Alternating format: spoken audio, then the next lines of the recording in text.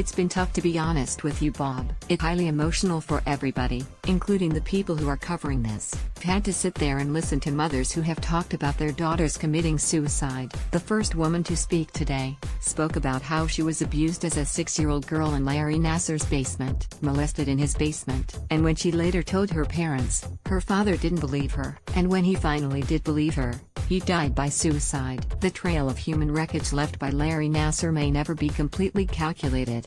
ESPN investigate reporter John Bardabablé on Tuesday's edition of Outside the Lines.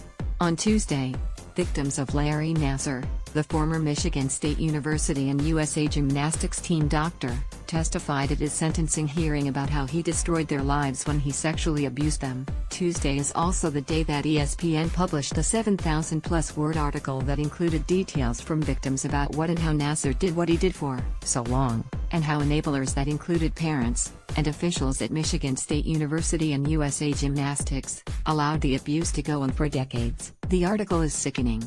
The details are disgusting. It's an excruciating read. However, it's also a very necessary one. It is a reminder that we have been here before, and an example of why something like this can never happen again. What does it say about our society when it becomes more important to protect sports, and the dollars and accolades they generate, than the lives of innocent children and young women? It was only just a few years ago that Baylor happened. Numerous allegations and convictions surrounding the Baylor University football team had finally hit the fan, but we watched as coaches, administrators and presidents fumbled over themselves as they either chose to ignore the seriousness of the allegations or simply allow it, all in the name of football. And for those who felt Baylor wasn't that bad because it was college kids just being college kids, there was Penn State. We now had proof that for some people, ignoring the allegations from women and children were still not enough to mess with football. Jeff Robbins/AFP/Getty Images. And yet, somehow, Michigan State University and USA Gymnastics still found a way to protect a serial sexual assaulter like Larry Nassar for decades. The revelation became very clear to me that this was about two things: greed and evil. Some adults are obsessed with the big bucks that college football brings in, and don't want to affect the sponsorship money that's tied to the success of a national gymnastics program. This country also has a problem listening to and believing victims of sexual assault and harassment. The second that I realized she was being abused by Nassar, I told my mom, and then we told USA Gymnastics, said 3-time gold medal winning gymnast Aly Raisman on Outside the Lines. And, to me, it seemed like they threatened me to be quiet. You know, their biggest priority from the beginning and still today is their reputation, the medals they win and the money they make off of us. I don't think that they care. If they cared, then the second they realized that I was abused, they would have reached out, asked if I needed therapy, asked if I was okay, asked what they could have done, and they would have made a big change. Instead, they allowed Larry to continue to work on little girls in Michigan and molest gymnasts for a very long time. I don't know how they sleep at night. I'm so angry that, after realizing that we were abused, they let him continue to molest other gymnasts when they told me there was an investigation going on. They told me to be quiet. I thought that they were doing the right thing, and I didn't want to tip off the investigation. I trusted them and I shouldn't have.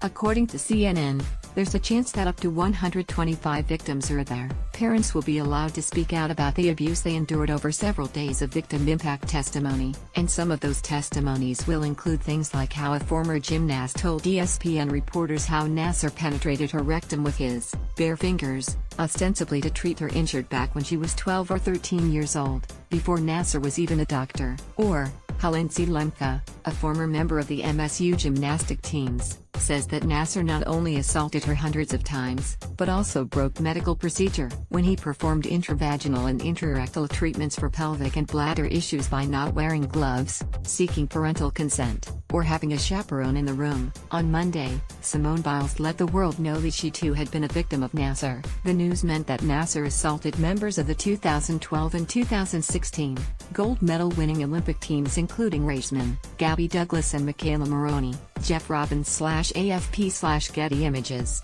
This brings me back to 2012 in Pennsylvania, said Jeremy Shop on Outside the Lines. I was at that trial, the Jerry Sandusky trial, hearing witness after witness describe not only the horrible crimes that were perpetrated but the indifference and the silence from the people who could have made a difference. prosecutors in the case have asked the judge to sentence Nassar to 125 years in prison. That number is significant because 125 women have filed police reports against him to go along with the 150 claims of abuse. Just last December, Nassar was sentenced to 60 years in prison on 3 federal charges related to child pornography. How many years should the judge rule on when sentencing takes place? I'm not sure. I just wish that in this particular case there was a way in which the victims could be the ones to determine Nassar's fate. In the last few years, we've seen little girls, young boys, and college-aged women preyed upon as sexual assault has manifested itself in the sports world at Penn State, Baylor, Michigan State, and USA Gymnastics. Adults at all 4 of those institutions dropped the ball repeatedly, endangering lives and ruining families forever because money was always an underlying factor. The saying goes, once is an accident, twice is a coincidence, 3 times is a pattern. So, if our society wants to eradicate sexual assault, it must first admit how big of a problem it has, and secondly, realize how far some people are willing to go to cover up a scandal because it would be bad for